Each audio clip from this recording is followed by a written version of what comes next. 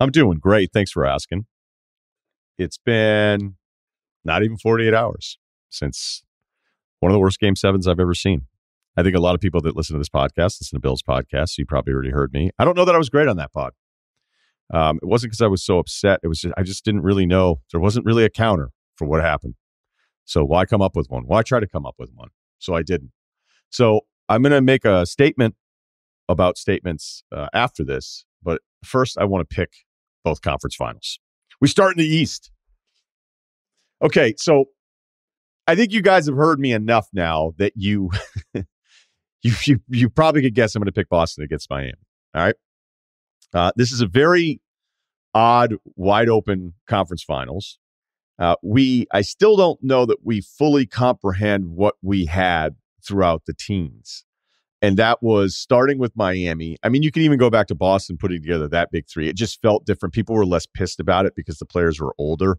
I also think there may have been, not that I always agree, there's this anti-Miami stuff that I used to hear when half the lineup was from Miami on radio. But that might have been a bit anti-Miami when people were so upset. And maybe they were just so anti-LeBron because he was the number one guy, right?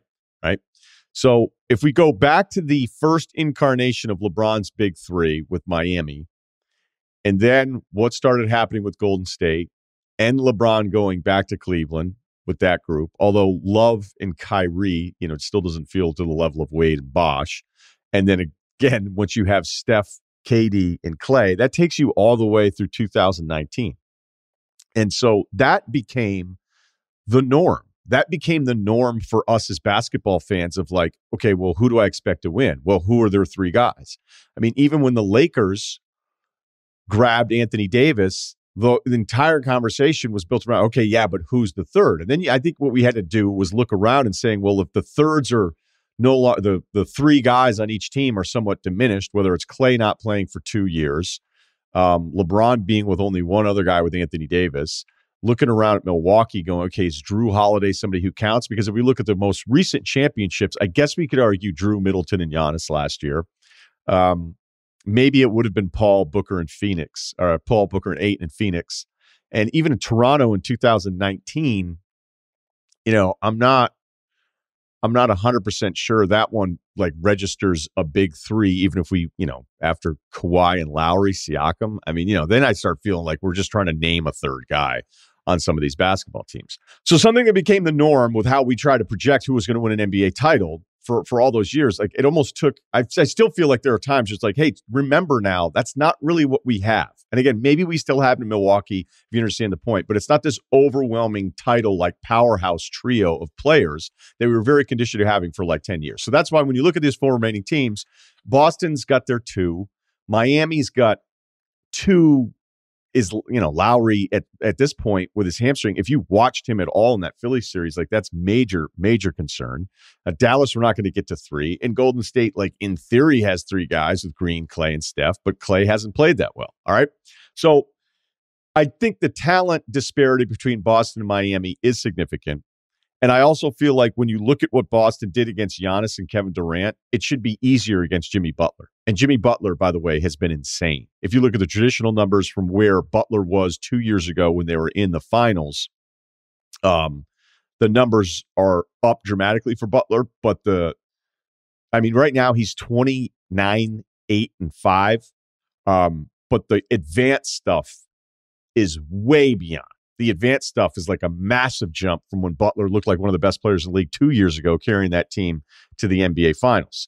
Now, my counter to that would still always be they played Atlanta and they played a super messed up Philadelphia.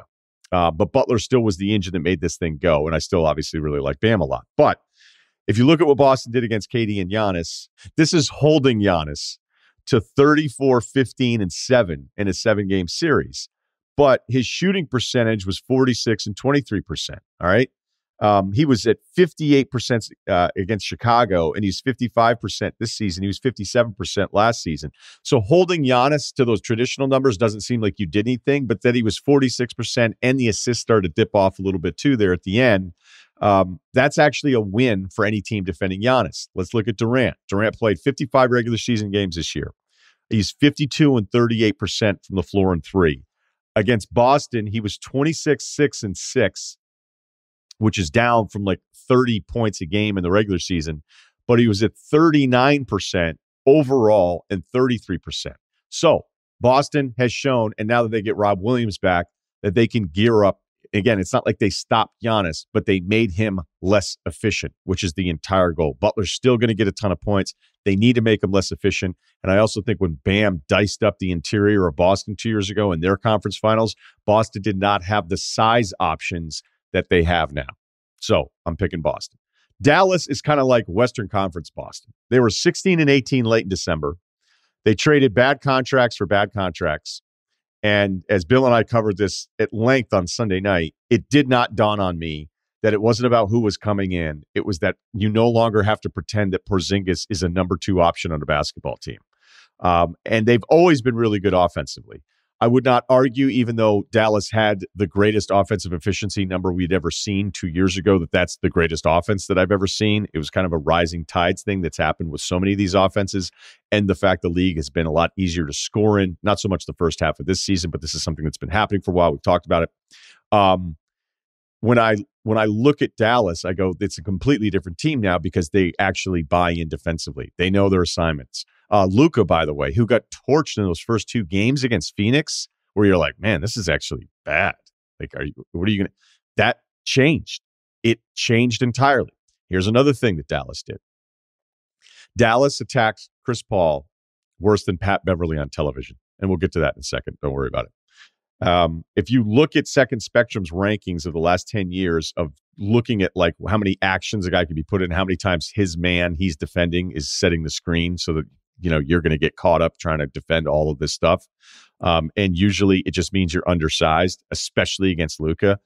The top 5 games in the last 10 years of Chris Paul's playoff career where he was used in pick and roll, 5 of those games were in this series. And it was after games 1 and 2. So it's all the other ones, leading from 13 times to 24 times they did it to him in game 7. They did it to him 24 times in game 7. And he was not up for it. And you know what else? No one who's small is up for it against Luka because it doesn't matter. And that's the craziest thing about the Luka injury at the beginning, because I was like, I don't know, man, that calf injury looked bad. And even when he came back, he looked a little banged up. But to remind us all, you're like, okay, but Luka doesn't exactly need burst and quickness and quick cutting. He just has so much size.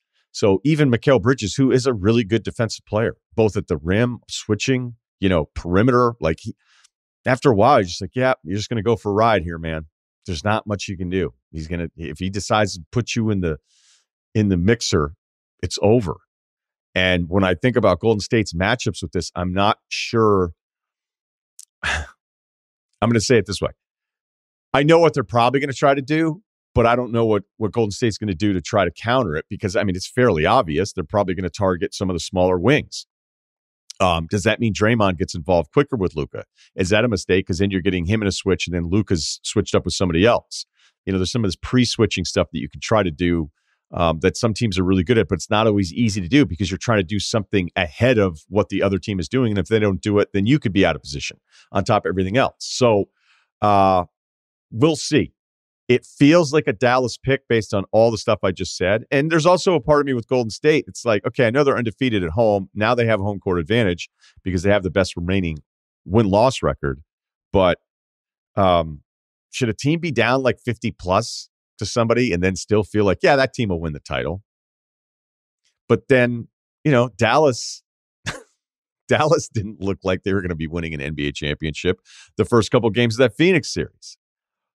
So this is new. It's uncharted territory. It feels very new for me, something we haven't felt in a long time, where there's not this one remaining team with the personnel, the headlining personnel that goes 3 deep that you're like, oh my gosh, how's anybody going to beat those guys? Because Klay's not Klay right now. And even Steph's shooting numbers haven't been terrific. And Draymond has zero interest even looking at the rim. Like he doesn't even want to keep teams honest. And that might get really weird against Dallas. So it's a total coin toss for me. I've sounded like I'm arguing Dallas for the pick. I'll go ahead and take Golden State, but I don't feel great about it at all.